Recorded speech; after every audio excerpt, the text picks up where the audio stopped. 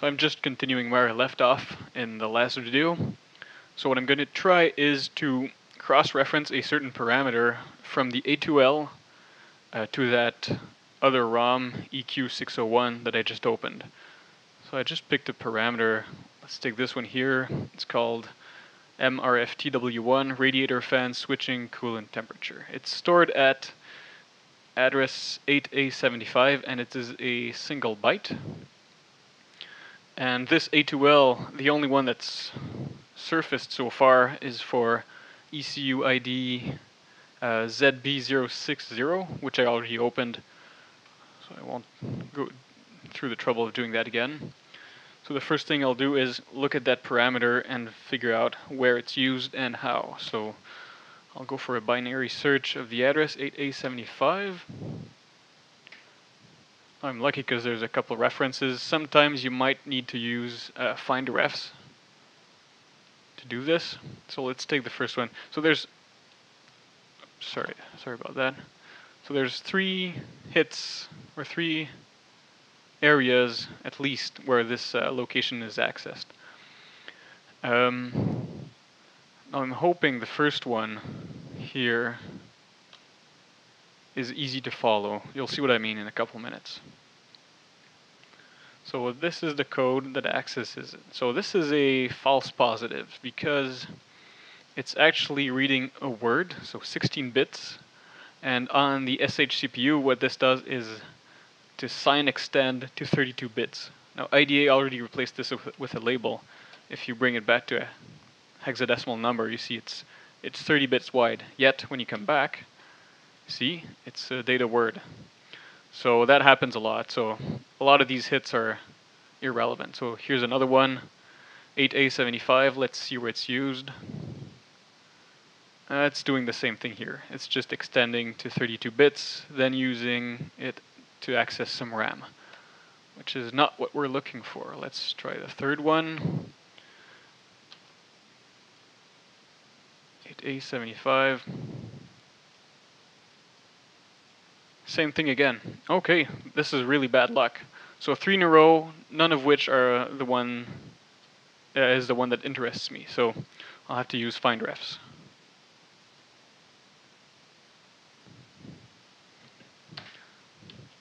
So find refs.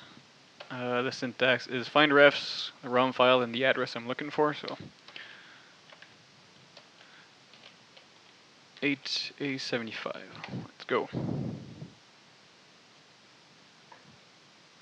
No hits. Of course, I'm looking in the wrong bit, in the wrong ROM file. Sorry about that.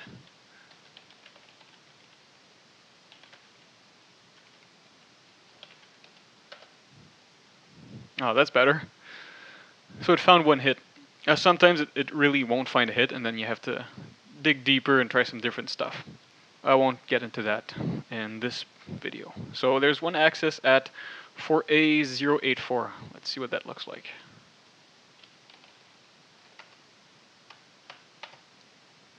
By the way, you can see why IDA couldn't find it, because it's accessing 8A75 by loading 8A71, then accessing an offset. Here's what that looks like. So it loads 8A71, and you'll notice here it's using MOV-L. And indeed, it's loading the number without doing the sign extension. So 8A75, it's going in R5, then accessing +4. So there we go, that's the access we're looking for.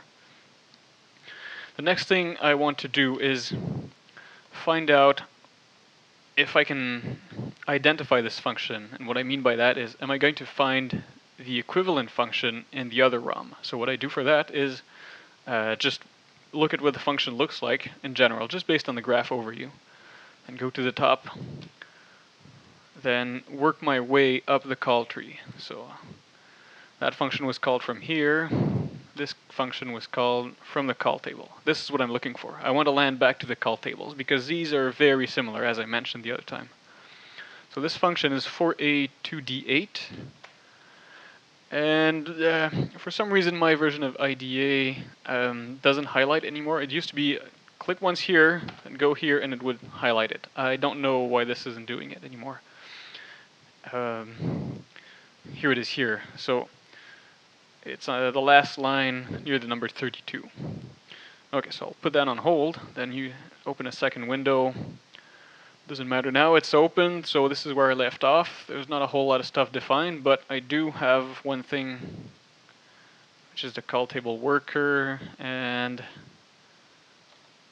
let me just jump back to the call tables. There we go. Okay, so this is the call tables in the ROM I'm analyzing. So I'm looking for the function which was in the line with number 32, and sometimes they line up perfectly. You'll go, okay, line 32, last function in the line, go there, and boom. And it doesn't seem like, no, not really. So this one here, what I'm looking at is function entry, then BSRs, control flow jumps, so I can see there's a condition checked and it's bypassing a bunch of stuff, and it's a relatively short function. So I'm looking for something similar nearby in the call table. This one isn't it. This one isn't. So I'll just pause this and come back when I find something interesting. By the way, I'm almost improvising. I don't know if I'll be able to find this this parameter. I hope so. So I'll throw the book at it. So I found this one here. So it's a line above and a function before. Let's see what it looks like. I see a BSR, a bunch of BSRs, then it exits. Problem with that is I don't have these conditionals on the exit. So what I'll try and do next is go one level deeper. So this is in the ZB060, so the reference ROM. I think it was 14, yeah, okay, so this is the function we're looking for. So it's the first, it's the second one, sorry. There's one BSR here, second one. This is the one we want. It's a fairly big function with a sort of a switch case structure here. Let's see, back in EQ 601. And nope, that's not it. That's not it. That's not it. Okay. Let me put that on hold. Okay, I just continued moving up and looking at all the functions branching out of the call table, and I think I got lucky. So I found this one here. So we have a couple BSRs, and then we try and get this separate. There we go.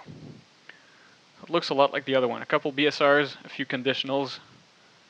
Let's go back to 060 to this function. So that's a new ROM, reference ROM. It's pretty convincing. So let's go back into that function we're looking for with the switch case. And let's try the same thing in EQ 601. And it looks an awful lot like the one we're looking for. See if I switch between both. This is pretty convincing, so I'll just go down here.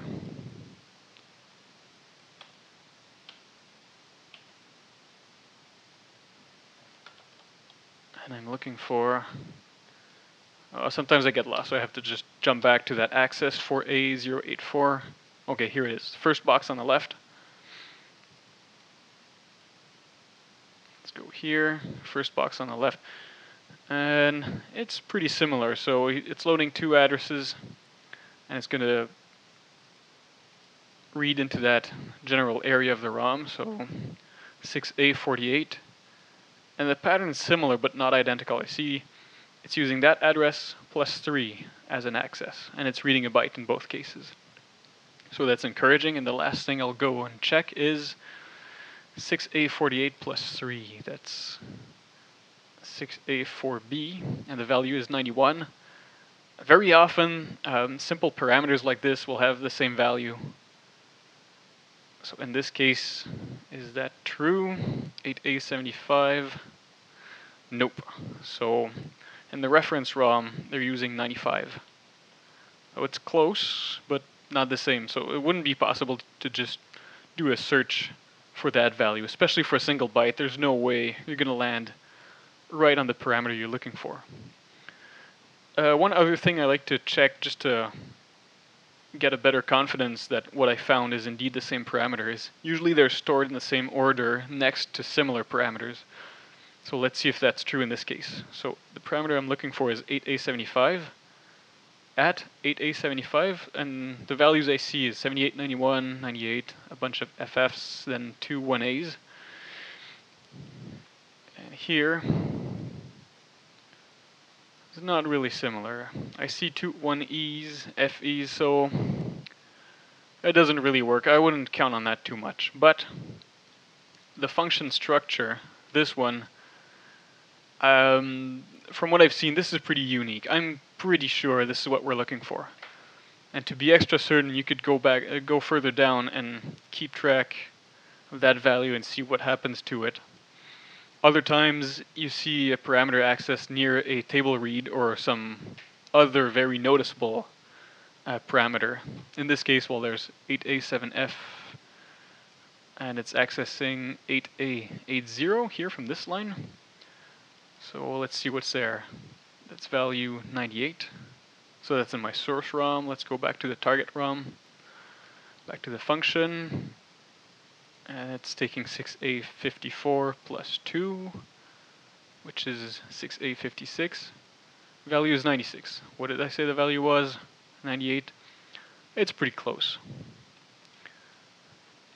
And in the case of the reference ROM, I can go back to the A2L and figure out what that means. So it's accessing 8A7F plus 1. Let's go back in there.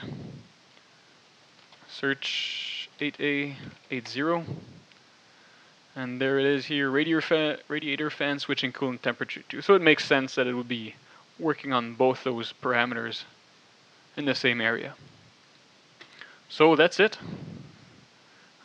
Pretty confident this parameter is the one I'm looking for, and I could proceed to add it to a definition, or if I'm going to be working for a longer time in this database, I'll label it. So in this case, I already forgot what the address was. 6A4B. So I would press N to rename it, so I'd call it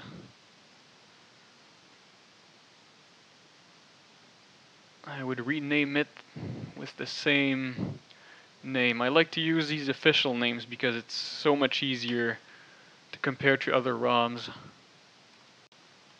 when you're not making stuff up. So MRFTW1. There we go. Data size 1 single byte. Perfect. That's it. In a next video, I will try maybe a harder cross-reference where it doesn't appear, and I'll show you some tricks that are explained in the wiki but maybe weren't very clear.